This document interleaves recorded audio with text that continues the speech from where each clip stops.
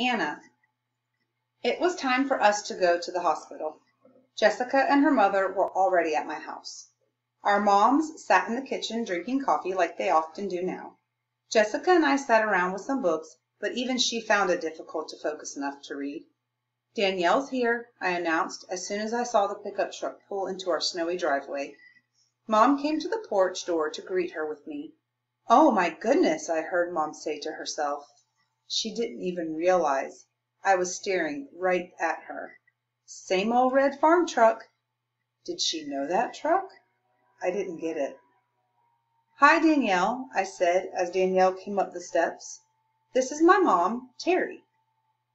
"Hi, Danielle," Mom said. "Come on in out of the cold." Danielle stomped the snow off her shoes on our welcome mat. I took her coat and hung it on our rack. "It's nice to finally meet you. Anna has told me so much about you," Mom said. They shook hands. "It's nice to meet you too, ma'am," Danielle said back.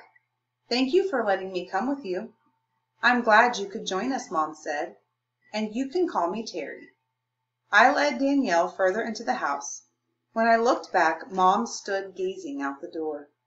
After a few long seconds, she turned away. She smiled at me and said, "Why don't you give Danielle a quick tour of the house and hang out for a few minutes, and then we'll go?" I'm kind of wondering if moms are going to talk for a minute and kind of clear up the bad juju they have. "What were you looking at?" I asked. "Nothing really. That's my brother, Charlie, who dropped me off," Danielle said. "I didn't know you had a brother," I said. "Yeah, he's 27, a lot older than me. He works on the farm with my dad and grandpa."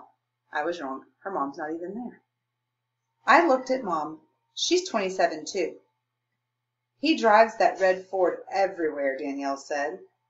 "Always has," Mom said. "Does it still have a dent in the driver's side door?" "Yes, ma'am," Danielle said. My jaw dropped. What is going on? How did Mom know that? And why wasn't Danielle as shocked as me about her knowing? I looked at Mom before I could get anything out of my mouth. I didn't know what to say anyway. She said, "A quick tour, Anna." Ooh, that's today's question. What do you think is going on with the situation of Anna's mom knowing about the red truck Danielle's brother is driving? It's getting kind of juicy.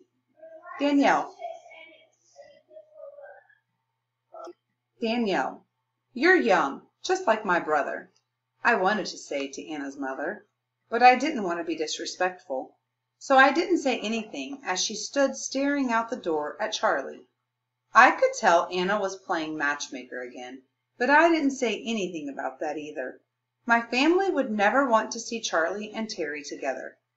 Never. I also met Jessica's mom. She was very nice. "You can call me Julie or Mrs. Reitman, whichever one you're more comfortable saying," she said. Anna's house was simple, but nice. I guess you didn't need a big old house when it was only you and your mom. The thing I liked best about Anna's place was the artwork hanging on some of the walls. I took a closer look at one sketch and read the name, Terry Adams, at the bottom. Anna's mother was an artist? I looked down at the sketch I held in my hands, the one that came from my bedroom wall. I had brought it to leave with Mr. Terupt in Mr. Terupt's room. Mrs. Adams must have noticed me looking at her work and my work. "Is that one of your sketches?" she asked. "Anna has told me you're a beautiful artist." I held the drawing out for her to see, but I didn't say anything. "Well, I'd say Anna was right. That is a lovely piece, Danielle." "Thank you, ma'am," I said. "You've done some wonderful things with shadowing and texture." She pointed to different areas of my sketch. "I'm not sure what that means, ma'am, but thank you." "Next time you come over, I'd be happy to do some sketching with you," she said, "and I'll give you a few pointers if you'd like." "Next time I come over," she had said. You think she thinks there'll be a next time? Probably not. Anna and Jessica and her mom joined us. "Told you she was an amazing artist," Anna said to her mom. Mrs. Adams smiled at us. "Come on, Danielle. I'll show you some of Mom's other drawings in my bedroom." I followed Anna, but not before I turned to Miss Adams and smiled. I wondered what could possibly be the bad influence in Anna's house. I like it here. I liked the two people who lived here. I also knew Grandma wouldn't be as easily convinced. After hanging out in Anna's bedroom, it was time to go. On the car ride, the three of us sat in the back seat. Jessica held her book, Anna held her plant, and I held my special sketch.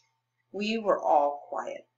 I stared out the window at the passing snowbanks and tried to keep from thinking about the snowball day. But that was impossible. For the rest of my life, I knew that snow would trigger my memory of the accident. Jessica, Act 9, Scene 2. Characters. Me. Julie, my mother. Danielle, my friend. Anna, my friend. Terry, Anna's mother. Action! The elevator doors opened. We stepped into the white hall. I thought of my first day at school when my heart had thumped in my chest. The smell of disinfectant had lingered into the hallway. The smell of rubbing alcohol and iodine dominated this hospital hallway. Instead of the chatter of school kids arriving after summer vacation, the only thing I could hear was the incessant beeping of those scary machines. This was way worse than the first day of school. I swallowed. I gripped and squeezed and fidgeted with the book in my hands. Al Capone Does My Shirts. Good book, y'all should read it. On that first day, Mr. Terupt had told me that he liked happy endings, so I brought him this book. I knew that he wouldn't be able to see or read it, but I wanted him to have it. Plus, having something in my hands helped me with my nerves. I'm glad his door wasn't too far away. Otherwise, I might not have made it. But I did, and so did Danielle and Anna. We were here for each other. We stopped just outside his door. The black marker spelled out, Terupt. I rubbed my finger on it. It didn't smear. I looked at Danielle and Anna. There was no hiding our fear. My mother and Terry stood behind us for support, but they also let us do this on our own. I looked back at them. We're right here, Mom said. We'll come in with you, Terry added.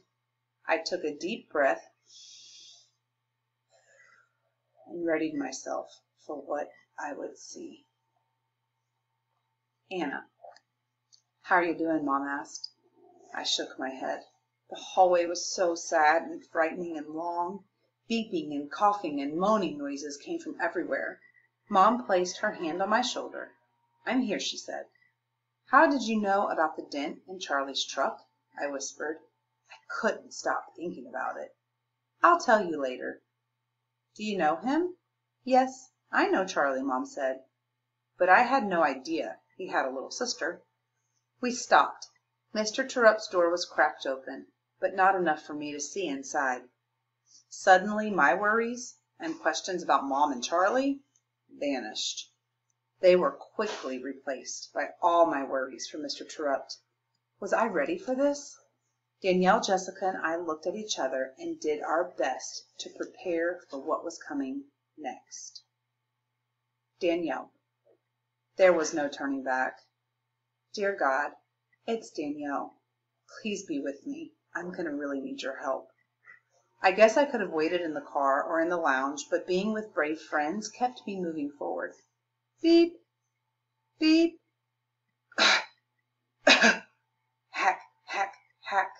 Moan, moan, groan. The chorus of hospital noises made me cringe. I felt my shoulders pushing into my ears. We walked past an old lady sitting in the hallway. She was shaking and drooling in her wheelchair.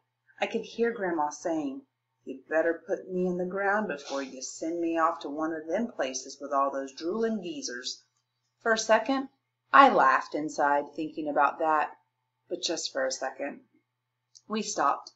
The sign on the door said Terupt. The door was partially open, but I couldn't see inside. That's probably a good thing because I may have run back to the car had I seen what Mr. Terupt looked like. The three of us nodded at each other silently. We were ready, or so we thought. This is when I'll need you most. Jessica.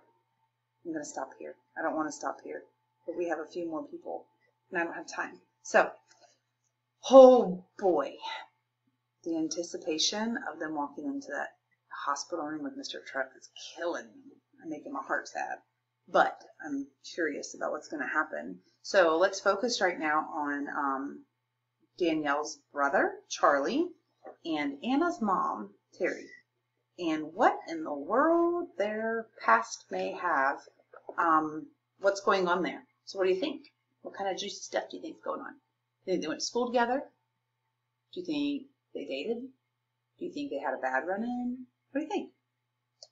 Curious. I'm ready to find out. See y'all.